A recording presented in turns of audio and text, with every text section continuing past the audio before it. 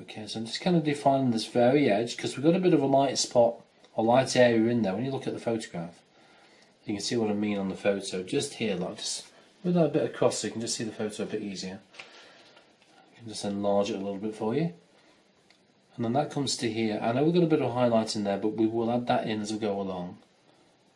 So all about taking your time. There's no rush. Certainly no rush at all.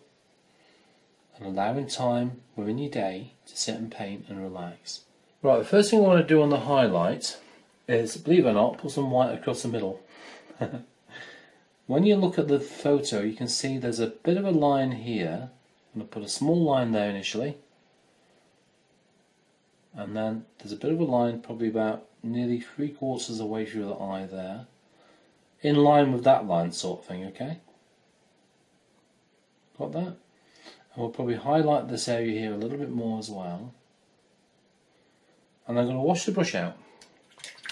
There's a reason behind this as well, is that I can then soften this line down with a clean, damp brush, even though this brush is splitting a little bit already.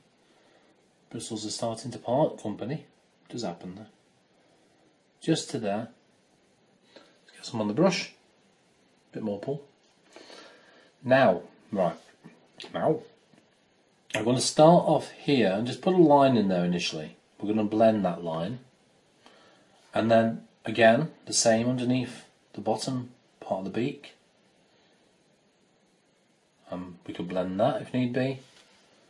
And you know where we've got the edge of the top part of the beak, or the top, the upper mandible? Oh, it's too technical. I'm going to put a little dotty little line, barely, just lightly tapping the paper, that's all I'm doing. Put that there. And it helps define it, because it's there, it is there on the photograph, isn't it? But again, the more you look at the photograph, the more you'll see. If you find that it's too much, we can come back in. In fact, I'm not happy with that big blotch of white there, but that's what's on the photo, but I'm still not happy with that. So I'm going to come in with that blacky blue colour and just touch over in place, just to break it down a little bit, break it up.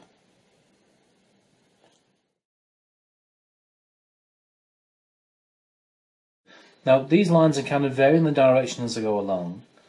I know it's all the same across, which it is. You've got the lighter layer underneath, which you can still see, and you've got the darker layer on the top.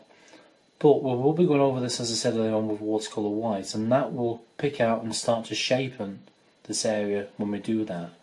So I wouldn't worry too much about the shape to that degree around the head at least, because we will be kind of creating that lighter area as we go along.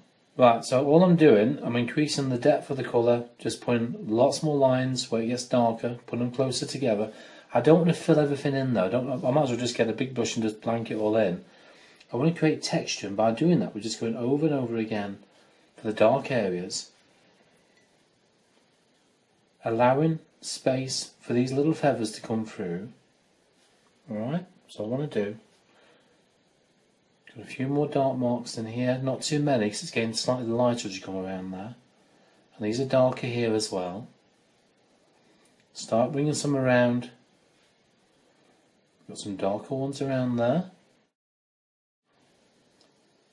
Just the very dark areas, don't cover it all up. And there's dark in there, but not completely. I'm just going to put a few lines in there. So I want to leave some of the lines and some of the colour in between. And I'm just grazing that paper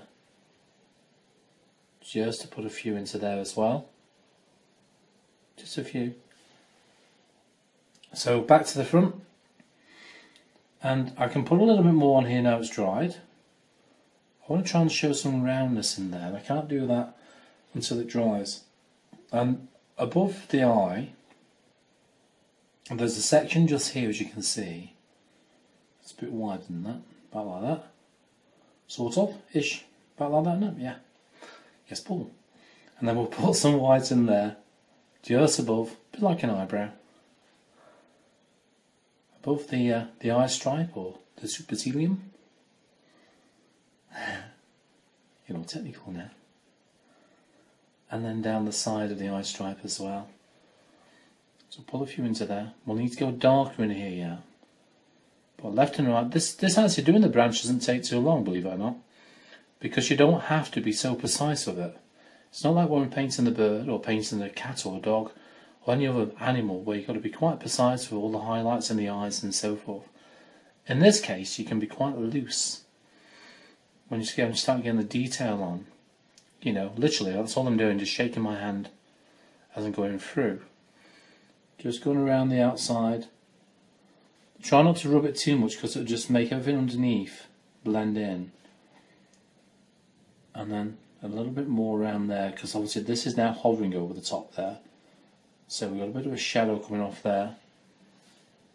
See, that looks better now, it's kind of anchored down, isn't it? We'll look at all the darker darks now. The darkest darks, which is around underneath the claw or the foot. Just underneath. And the very edge of something like that, where it kind of catches that light. Not in the shadow though, remember that? And then that really is about it.